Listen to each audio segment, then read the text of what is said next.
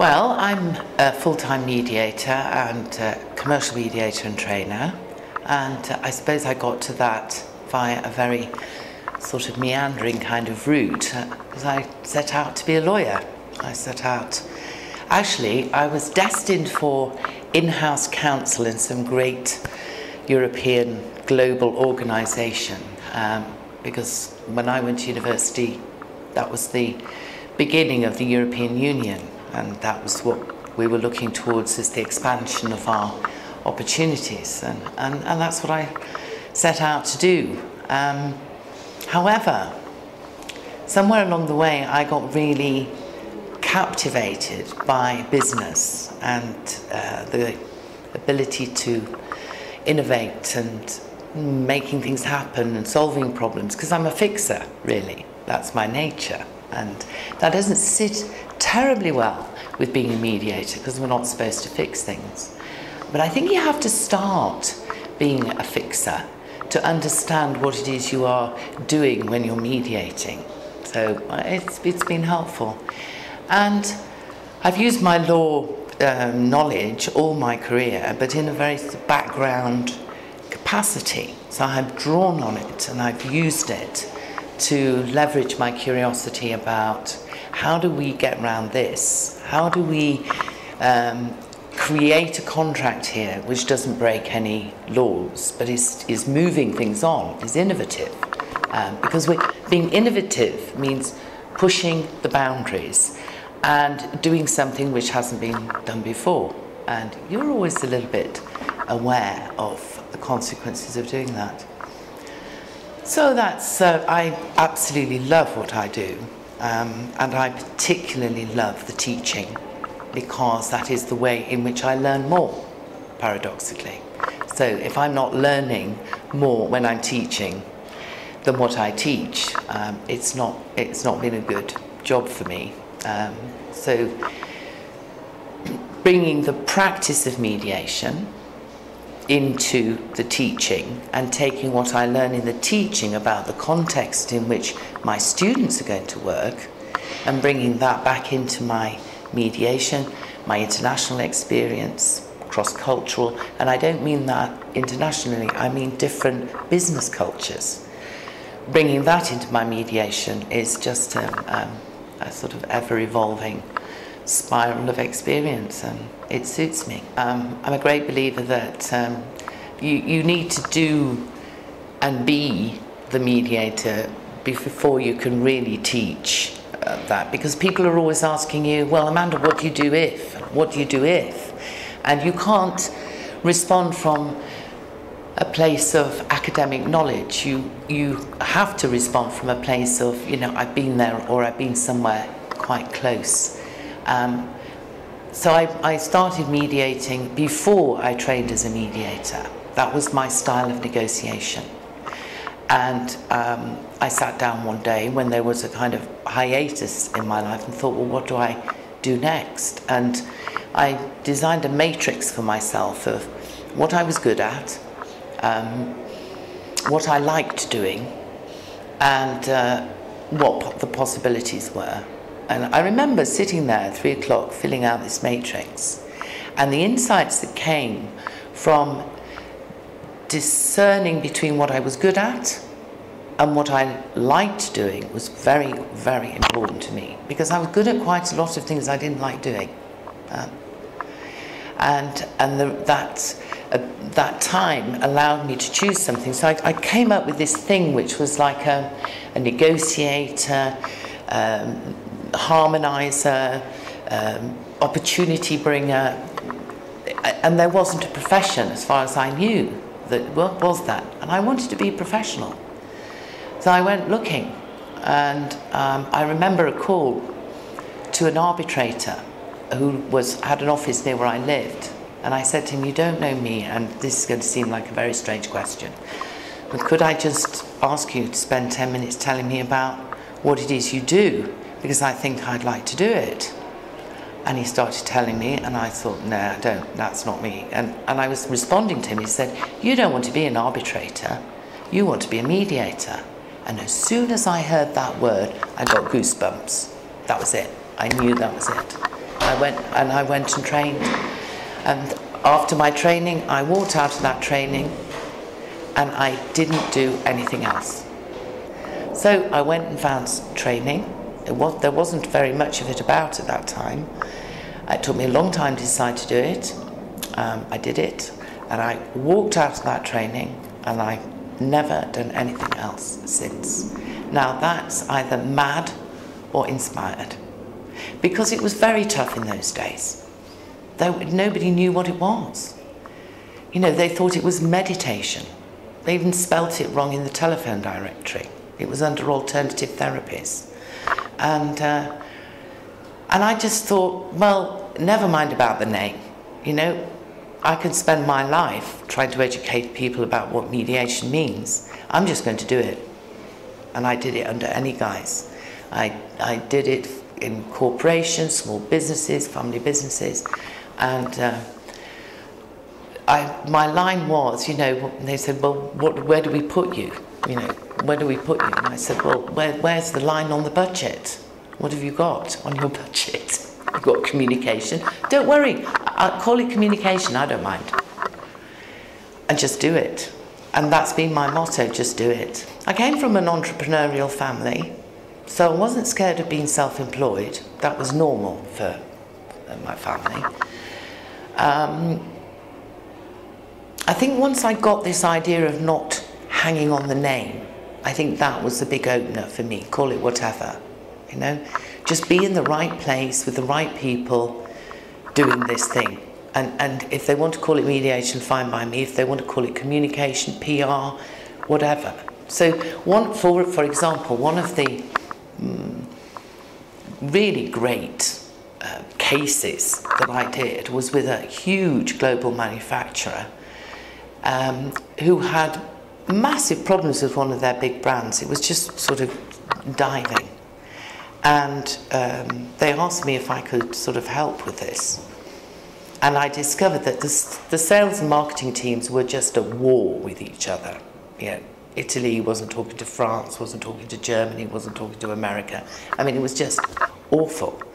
And there was a real competitiveness that was destructive. And my mediation was about reconciling the conflict between all these sales teams. And I did that through, actually, photography and writing, storytelling. And by creating the stories and great images of what their products were producing and getting those published widely in magazines, and there weren't blogs or anything like that in those days, so, you know, it was magazines. They started getting competitive about who could get the best project, who, you know, how were they going to beat, you know, the fantastic toll bridge that had been built in France. And that gave me a great validation of how important storytelling and imagery are to inspiring people, to understanding, you know, what's possible, you know, what's over the eye line, you know. And that would have been, well, a good 30 years ago. No, sorry, 20 years ago. A good 20 years ago. And it was quite novel then to use that sort of approach. But they became very strong. And they then started sharing their knowledge with each other. And that's another great thing about what we do, both as a mediator and as a teacher. I share my knowledge with people, I share my experience, and they take of it what they want to, and they don't use the bits that aren't relevant for them. And getting people to share information is a principal role of a mediator. How do I, as a mediator, build enough trust between these people who may despise each other, may never want to see each other again? How do I get enough trust that they will actually share information that's going to get them both where they want to be? So there's a very nice synergy there. And I think cross skills, you know, cross-pollination of skills is what we need in every profession these days. We need something of everything in order to be effective. I think there are very, very, very few cases where mediation doesn't have a role to play. And the reason why I say that is that if you have small claims where there's very small amount of money, then you're not talking about big shifts in who wants what. You're talking about really very small shifts. And the compensation of that is a change in behaviour, a change in approach. And that comes from a better understanding. So mediation has a massive role to play in smaller cases. In bigger cases, the complexity and the dependency and the interdependency of organisations in our global business world is so important that even if you only use mediation to narrow the issues or get a better understanding of some complex issues, that can have a profound effect on where that dispute ends up and how successful the resolution is. So I'm a great believer in the skills being used at every stage of a dispute, however mature it is. Some people might say, well, you can't mediate, Amanda, until you really know the case and all the work's been done. No, I don't believe that. And I've used it in times when people have been going off in a completely different direction, and the mediation process and the skills used has brought people back to realise that's not where we want to go. That's where we want to go. Would you like a brief example? There was a very, very successful printing company. It was also a family business. And I'd worked with them on something very particular, which was actually legislation, drafting some legislation and printing that legislation for a particular sector. And the managing director said, Amanda, we want to pitch for this business. Will you help us? So I said, well, yes, I will. I said, the only thing is that we need to have a meeting to find out if you really want this business. And he said, well, of course we want the business. And I said, maybe you don't. Almost sort of like, trust me, this is something you need to do in order to know exactly what it is you want. Well, we had that meeting, and it was such an amazing meeting. It was a cross-discipline meeting, and he was also managing director right down to the guys who did the job, right? So it was really broad and deep, yeah. And they were a bit nervous about opening up in front of their managing director. Anyway, to cut a long story short, we did a day's work. And at the end of that day, the managing director had the courage to say he didn't like his job and he wanted to go and do something else. Not out of the company, he just wanted to focus on the digital media, which was starting to be very important at that time. The younger members of staff had the courage to turn around and say, well, that's a really good idea because we don't think you're very good at what you're doing at the moment. Now, this could only happen in the sort of mediated environment that we talk about. And so that was sorted, and they realised that actually, yes, they would like this business, but it would mean they would have to close their core business. Core business. And they could never, in my opinion, have conceived of closing their core business just from a meeting, a general business meeting. It needed the mediation process to get there. So, at the end of that, the following day, we spent 20 minutes, we put the presentation together. They went in the afternoon, 20 minutes to put the presentation, 4 pictures and 4 questions. That was all.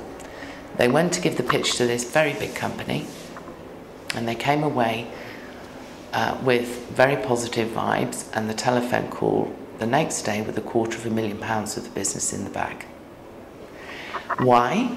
Because they were absolutely clear what they could do, how they were going to do it, what they needed to do it, and who was going to lead it. And that wouldn't have happened without the mediation the day before.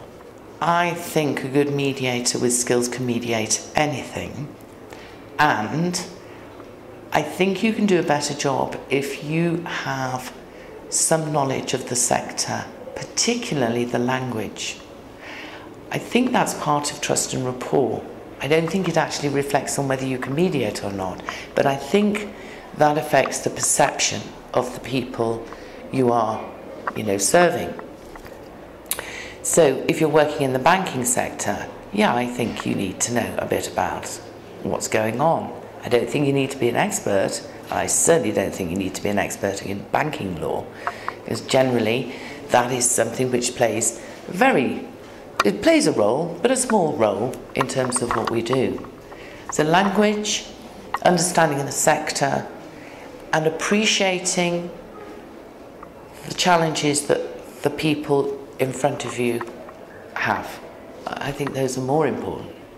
The regulation and management and supervision of mediators is a topic that's really close to my heart, and I've spent a lot of time thinking about it and studying the ways in which we do it in professions at the moment. And my thoughts on how we do it at the moment is it's a bit closing the door after the horse has bolted. The regulation is to give the customers comfort, fair enough, we want them to have comfort, but it's about punishing people when they've done wrong. And that has devastating effects on a professional. So, two principles for me: those who are going to do it badly are always going to do it badly, right? So you need to have a mechanism by which you can spot them, give them a chance, and then kick them out. Actually, I'm pretty ruthless in that. I'm not one of these people who says, oh, come on, anybody, right? I think there is a certain amount of self-selection, which has worked very well in the mediation profession so far, right? Self-selection. The right people come. When it's pushed by legislation or pushed by policy, then you start to get people coming because they think it's another way to add income.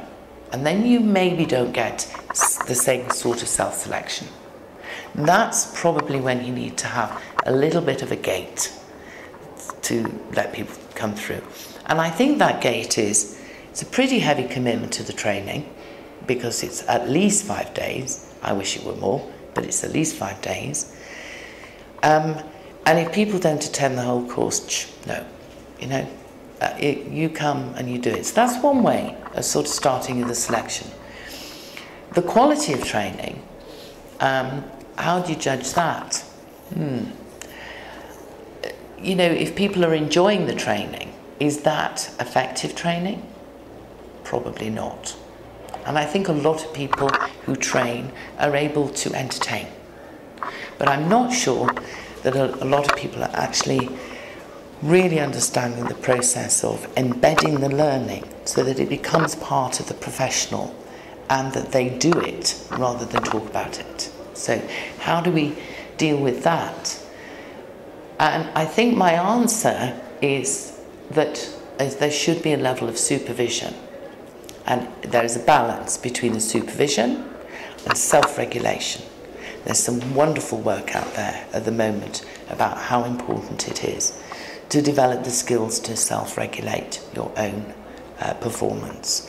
That doesn't mean to say you're left to your own devices and you say, I'm wonderful. I've got somebody in my orbit at the moment who has convinced himself he's absolutely the best, and he isn't. But so there's this gap between self-perception and performance.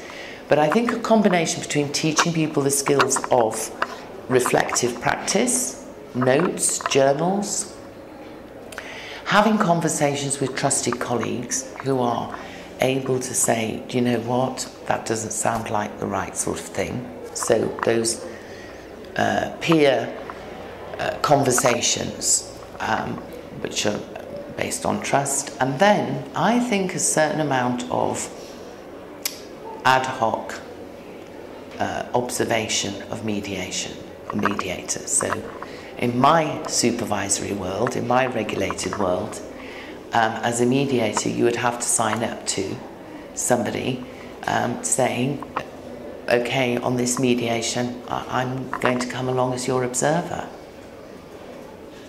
and see how the mediation is conducted, and then have a conversation after that. So that takes a bit of effort, but you know what? It's going to be a lot less effort and a lot less expensive than a fancy regulation system with phenomenal legal fees for defending and all the rest of it. I think that a dispute panel, or panel of mediators, should have a very good basic training. They should. And anything that is extra and offered and incorporated above a standard, well, in Europe it would be 40 hours, to me demonstrates that the trainers have, they're giving a lot.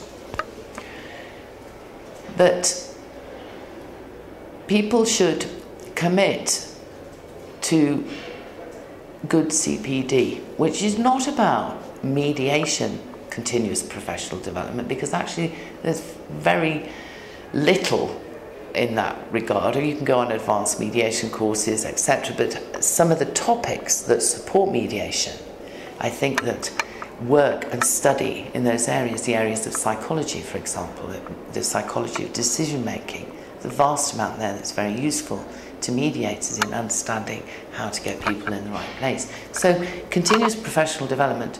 Now, in the UK, 16 hours of CPD in 2 years, I don't think that's enough at all. I think a combination of face-to-face lectures, peer review, reading, and maybe sort of discussion groups around a book. It doesn't have to be long. It doesn't have to be a long time, just an hour or so. And these commitment to allowing somebody to come in and watch you as you're mediating, and then have that proper feedback. That to me is going to be a safer management of risk, because we're talking about risk here. We're talking about somebody doing something really bad and it reflecting on everybody.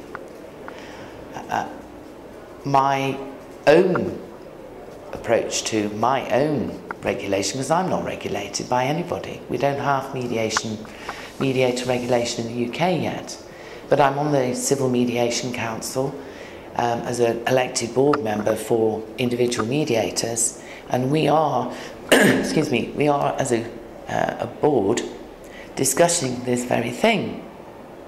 The difficulty is that the standards tend to come down to minimum standards, and I understand that. I understand that you want to say to the public, if you use these mediators, they have this minimum standard. Unfortunately, that lowers the standards. When there are no standards, trainers are pitching higher and higher because there's nothing, you're not being told. So you're actually going to get better training when there are no standards. And that's a real truth for me, but I totally accept that the majority of people out there think that minimum standards is going to do it. I know it won't, and so the mediators who train with me, they have to sign up to my form of regulation. I think, on balance, the court mandated, because I think that represents a better partnership between everybody that's involved. So the judiciary are well informed and educated, and they look at a case and they sort of go, right, well, because the law says that's the first port of call, or you need to try it. So the understanding of the sort of direction on one level, for some cases, and for some other types of cases where there are maybe large numbers of them, that they are used as a means of saying, right, well, you have to go through this mediation process. The challenge, I think, for people is that in telling the public you must do this, it is human nature to spend a lot of effort trying not to do it, because that's what we do as human beings. As soon as somebody tells us we've got to do something, we spend all our energy on trying not to do it. And there's a bit of a hiatus, I think, when people are saying, well, why do I have to do this? And I thought mediation was voluntary. Yes, mediation is voluntary because the settlement that you arrive at is voluntary, and it isn't binding until you sign it. So that's still voluntary. And people's access to the court is still preserved as a right of access. Why do I not say court annexed? I think that's because that prescribes a in-house team of mediators, and without naming areas where this has been tried, it hasn't worked terribly well.